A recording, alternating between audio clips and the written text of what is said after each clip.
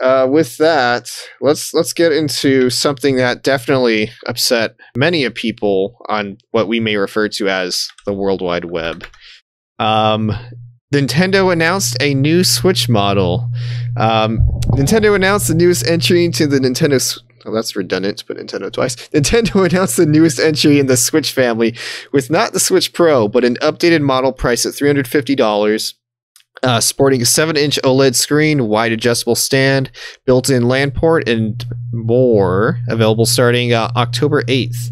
This comes in stark contrast to what countless leakers, forum posters, articles, and the general rumor mill have spread in regards to the Switch Pro sporting 4K resolutions and DLSS technology. Industry analyst Matt Piscatella notes that historically speaking, revisions of Nintendo portable hardware were released for the purpose of maintaining sales performances and preventing the pull of price drops and stale inventory. Yeah, this seems like a very Nintendo move to keep the train going for continual Switch sales, which they continue to do. And I really wish Mesa was on for this episode, because everyone on the show, everyone that has watched knows that Mesa was like the most freaking hyped for this. He's like, oh my god, it's gonna have 4K, DLSS, like this is the shit. He was hyped for it, and it was not that at all. So hey, it may not be 4K DLSS, may not be hitting that 60 FPS, but you know what? You can play that hot 720p, sub 30 frames. But now you can do it on a OLED screen. There you go.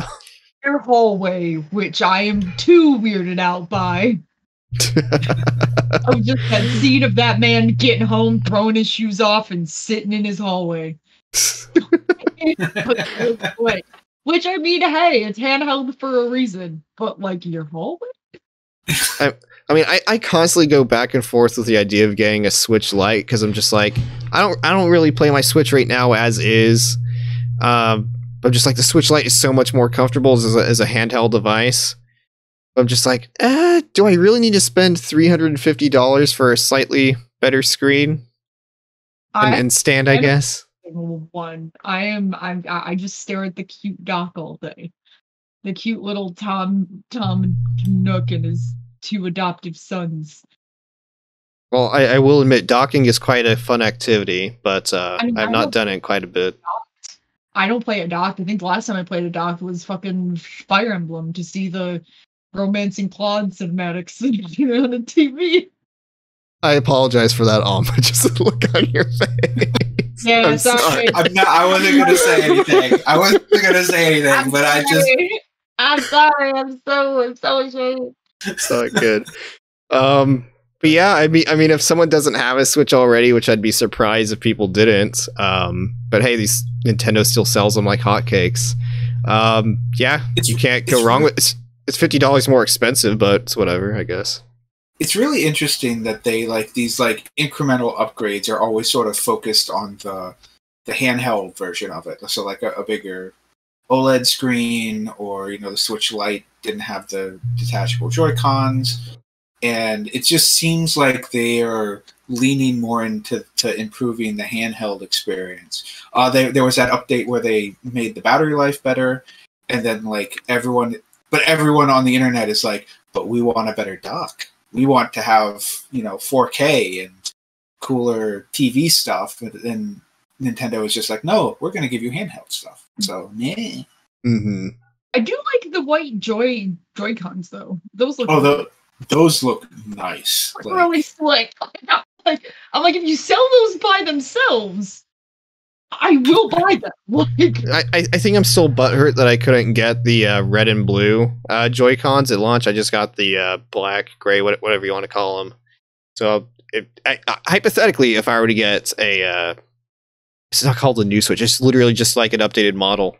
The OLED Switch. The Switch OLED. The Switch OLED. If I were to get one, I would get the one with the red and blue. I will say, so I checked the day they announced it. I checked on Amazon. That thing's not up for pre-order yet, which honestly surprises me. Scalpers are going to get it anyway. Yeah, I thought it would be up as soon as they announced it. No, that thing's not up. Also, if people notice, the box is just a square now, and I'm so confused on how that works. Like, the box isn't like a giant hulky rectangle anymore. It's Like literally just a square. It would just have to be like 7x7, right? Does it come? Because it comes with a dock, right? Yeah, so that means the box is a square, and it's probably a fat-ass square. Because they probably have, like, the switch on top, and then you remove a piece of cardboard, and the dock's in it. At least that's just what I'm guessing. Well, you see, it comes in a square package instead of a circle, because it's not an all-around upgrade. I will say, though, I will probably... I'm turning my webcam off. Because I still have the Pokemon Go Switch. Not Pokemon Go, the Let's Go, yeah. Just sitting around my house because I couldn't find anyone to fucking buy it on eBay. So it's just sitting there. So I will most likely sell that and get this just to, like... Because I do want to see the difference. Like, let's just be honest here. I personally want to see the difference. Is it going to be a crazy difference? No. Do I want to see it? Yes. Like, especially if they pull that thing where certain games get an upgrade on it. I will say the last time I bought a piece of Nintendo hardware that was supposed to have like some minor improvements for some games, it was what was it, the new 3DS. And there was like maybe 2 games that had the little nub support, and then it had like some frame rate differences, but like overall I was just like, yeah, no, you were probably better off just getting like a regular 3DS XL or whatever. So personal recommendation, without having looked at the OLED screen, but knowing what OLEDs look like, because I was the proud owner of a Vita. Rest in peace, Vita. Yeah, maybe just get it if you don't have a Switch already. That's about it. I mean, it's going to be more colorful. That's true. To go by. What about you, Atma? I just like. I would consider getting it just because like I play my Switch right now in handheld mode most of the time, and I have like the original Switch, so I don't even have the better battery life one, and so like it would be a decent enough upgrade for me of like trading in and upgrading if I wasn't so concerned about transferring files and Nintendo's like between system profile synergy or whatever, because it's always horror stories with Nintendo when you're trying to transfer things or like make your primary Switch a different Switch and whatever, and like that's the main reason I stick with the one I have. It's just like I don't want to deal with all their I think it's for that exact reason I haven't gotten a Switch Lite, because like there's been countless times where I've put that new purple blue Switch Lite, the one that looks like just like the GameCube color scheme. I've had that on my Amazon cart. I'm just like, no, I don't need it. I'm not even playing my Switch. Why am I going to spend $200 trying to save it for a house here? But just like, yeah, transferring saves and account, and like Nintendo makes such a hassle out of it. Xbox and PlayStation, pretty damn good about it.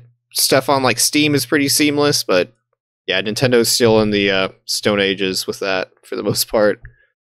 Remember getting my Animal Crossing Switch. Thankfully I got it at a GameStop, so I was able to like if I wanted to trade in my last Switch, I could have like later down the line. But like if you're trying to trade in a second console to transfer your stuff, you have to wait, because a lot of GameStops won't let you stand off to the side and transfer your shit over. And that can sometimes take upwards from 30 minutes to like an hour, depending on your Wi-Fi connection and depending on how much that you're transferring over. Yeah, it's like a catch-22. It's not great. Yeah, and it's like, let us remind people of those who sent their Switches off to Nintendo for like save file troubles or like Joy-Con drifting, and Nintendo went, hey, we fixed it. We also wiped your entire console too. And people lost like 300 hours in like Zelda or like 100 in like Smash. It's like Nintendo is so counterintuitive. And it was so bad that I remember I watched the OLED trailer, and there was a fucker using the dumb app on his phone to chat with his friends while playing Splatoon. And I'm like, why do you advertise this? Just use Discord at that point. It's just like, what? Like, he's literally, he goes on his phone, he opens the app, sets his phone on his counter, grabs his, like, I think he grabbed, like, a Pro controller, and he's playing Splatoon 3 on his OLED Switch, and mouthing as if he's talking to someone on the dumb app. Like, I totally forgot that app existed until I saw it in the trailer, and I'm like, you're still advertising this piece of garbage? Yeah, it's... I mean, at least Nintendo charges, what is it, $20 a year? Compared to 60 on Xbox and Xbox and Microsoft, Xbox and PlayStation.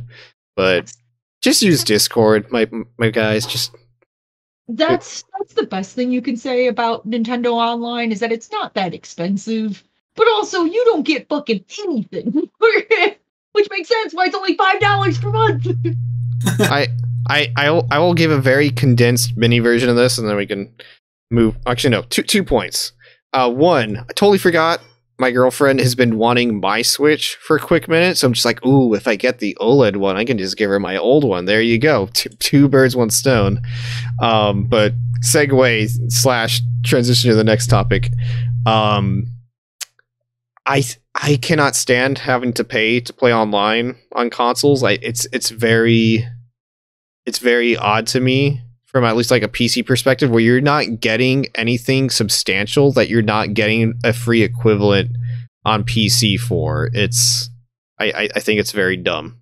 Like I get the practicalities of why they do it, because hey, it's a lot of money they put into whatever aspect of their company and whatnot, but there's no reason why they should be charging you to play online, especially when you're playing a game. And you're not necessarily connecting to like PlayStation servers or Xbox servers. You're connecting to whatever game service to play their game. It's not Microsoft that's like, hey, we're going to run this Siege match for you or anything like that. So many ran over. Remember back in the day when you had to have Xbox Live to watch Netflix? Oh, yeah. I remember that. Yeah, fun times. You know what? It was so much worse in the 360 day too, because if I recall correctly, the overwhelming majority of servers for 360 equivalents of games, not even the PS3 one, which was, you know, PSN was free back then. Xbox 360 servers were all P2P, which means player to player. So your internet connection and ping would be reliant on somebody else. It wasn't even like a dedicated server. So, I mean, at least that's gotten better, but yeah, it be what it be. Mini rant over. I could go into bigger detail, but I won't for my own sanity.